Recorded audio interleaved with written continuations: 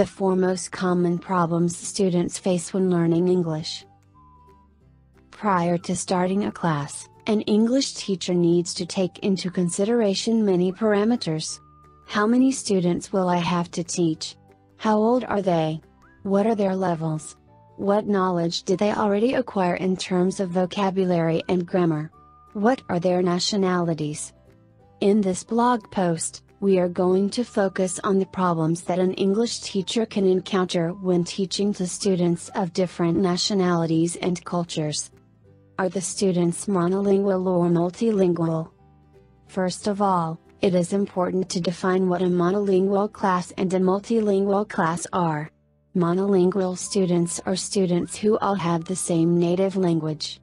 For example, teaching English to Thai students in Thailand. This group of students all speak Thai.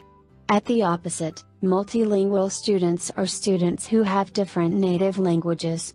For example, teaching English to a group of international students in exchange semester in England. In this multilingual class, you can have French, Spanish, Italian, German, Chinese and Thai students for instance who want to learn English. Cultural differences. When teaching a multilingual class, the English teacher needs to be very careful because the students do not have the same ethnic background and therefore they do not have the same culture. Some behaviors in France cannot be accepted in Thailand. For example, it is very impolite to touch the head of a child in Thailand. You cannot criticize the royal family, you cannot kiss or express any affection gesture in public, you cannot lose your face in public if you are angry or upset, you cannot point your feet at someone, and many more. The English teacher needs to be careful in his speech and gesture or the student may feel uncomfortable. Similarities and differences in language. One of the other issue the teacher can encounter when teaching to students with different nationalities is the fact that some students may have some trouble to understand a lesson while for other students it will be easier. Indeed, a French student will learn vocabulary more quickly because the word in English is often similar in French. For example, a ball in English is translated in French to un ballon and in Mandarin by caillou. It might also be easier for a French student to understand English grammar, the structure of sentences, while it will be more difficult for Asian students. The writing part as well will be a big challenge for them, while for French, Spanish, Italian and German student, it will be easier as they share the same alphabet.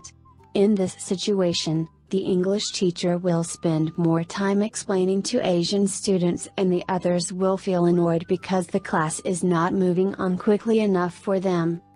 Cultural differences. If the school has a competent entrance level procedure, this situation can be avoided because the students will be in different groups according to their level.